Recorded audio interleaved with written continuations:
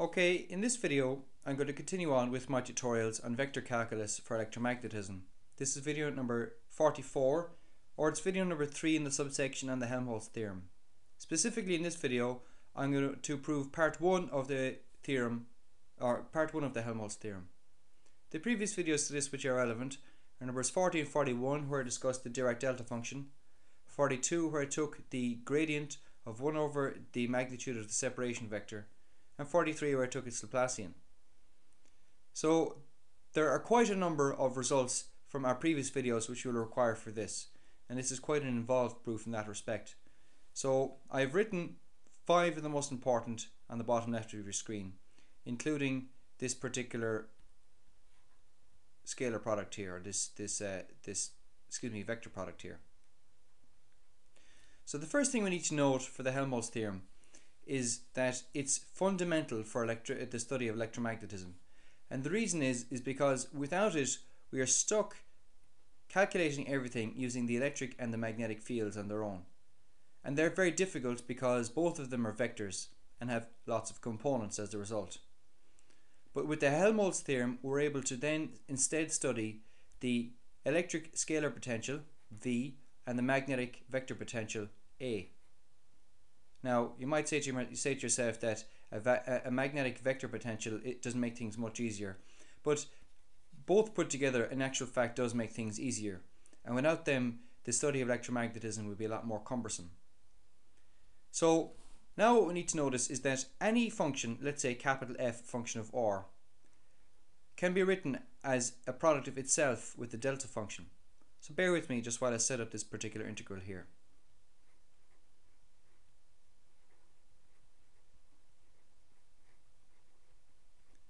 So I'm sure you'll be able to accept and understand that the integral on the right hand side always gives us the function f of r, and the reason is because what we're doing is adjusting the value of r prime, and only when r prime in actual fact equals r do we get a non-zero delta function and do we get back f a function of r.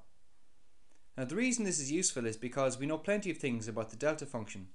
Specifically we know that if we take the gradient of, the Laplacian of 1 over the magnitude of the separation vector, we get this formula here. So we can always bring in the delta function in that regard. So if we do that, what we get is as follows. We get minus 1 over 4 pi, the integral over the volume, f a function of r prime, and then we're going to get the Laplacian of 1 over the magnitude of the separation vector, integrated d tau prime. Alright, so that looks pretty straightforward. So the next thing we're going to do is just adjust this by rewriting it. So we have minus 1 over 4 pi, we have the Laplacian squared, or the Laplacian or grad squared, over the volume, f a function of r prime, d tau prime, over the magnitude of the separation vector. And you might wonder, how come I can do that? Well, the reason I can do that is as follows. The Laplacian only operates on the unprimed coordinates. In order for us to use a Laplacian that operates on the primed coordinates, we can do that, but it costs us a minus sign. But because f is a function of r prime here, and not a function of the unprimed variables, we can bring out the Laplacian. Now, the next thing we need to do is involve the vector product here. So we note that if we have a Laplacian, we can instead use the gradient of the divergence minus the double curl, and that's what I'm going to do. So what we have is plus 1 over 4 pi, the gradient of the divergence, and this time we have the integral over the volume, f a function of r prime, d tau prime over the magnitude of the separation vector, and we take away from that 1 over 4 pi the double curl, and then we have our integral again.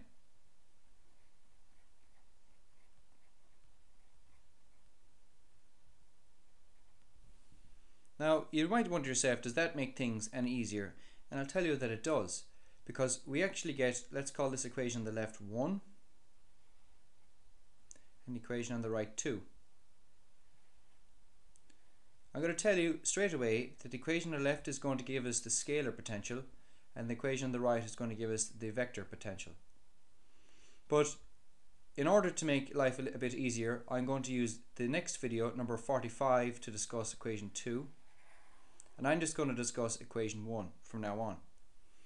So let's just rewrite this. So equation 1 reads plus 1 over 4 pi, the gradient of the divergence of the integral over the volume, and we have our integral.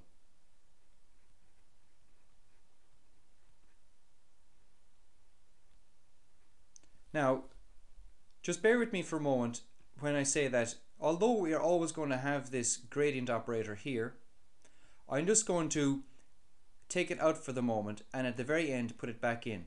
So I just want to manipulate the divergence. Now the next thing we need to note is the divergence, like I said, operates only on the unprimed coordinates. So in the integral it only operates on the separation vector. Also, as long as we keep the dot product between f a function of r prime and the separation vector, we can change its order. And we're going to change its order like this, but we're going to have 1 over 4 pi, and then we're going to have the integral over the volume, f a function of r prime, dotted with the gradient of 1 over the magnitude of the separation vector, all integrated to tau prime. Okay, like I said, we're just ignoring the other nabla, which we're going to bring back in at the very end. Now, like I said earlier on, we can swap this nabla here, which operates on the unprimed coordinates, provided we adjust in a negative sign. So we're going to have this with respect to the primed coordinates, and we bring in a minus sign. Now the next thing we need to do is just note a small bit of the product rule. So let's say, for example, I take minus the gradient of AB, we'll say. What we're going to get, actually, they would be scalars. So what we'll get is minus A dot the gradient of B, which would now be a vector, minus B dotted with the gradient of A, which would now be a vector. But if we look closely, we have, we'll say, an A dotted with the gradient of a B. So we can now rearrange the formula we have at the moment as follows. It'll become two things. You'll have minus 1 over 4 pi. We're going to have our integral over the volume, the gradient prime dotted with f a function of r prime divided by the magnitude of the separation vector integrated to tau prime, plus 1 over 4 pi, the integral over the volume, and we're going to have this time 1 over the separation vector times the divergence prime, we'll say, the primed divergence of f a function of r prime integrated to tau prime.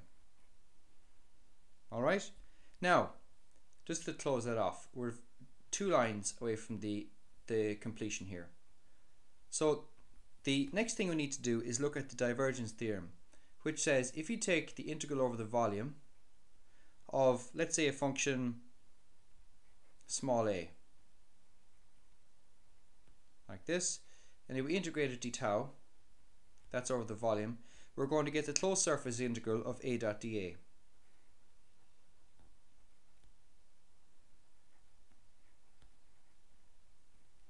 So what I want to do is invoke the divergence theorem, but only on one of these components, namely the one on the left.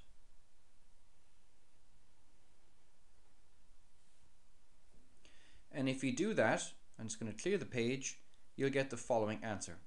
Minus 1 over 4 pi. You're going to get the closed surface integral of f a function of r prime over the magnitude of the separation vector. That's going to be integrated dot dA prime. And we're going to have the other integral, plus 1 over 4 pi, the integral over the volume. And we're going to have 1 over the magnitude of the separation vector, the dotted, or we'll say the primed divergence of f a function of r prime d tau prime. And that's it. So this is, we'll say that is equal to equation 1. So we're going to do something similar with equation 2. So we're going to get something like this.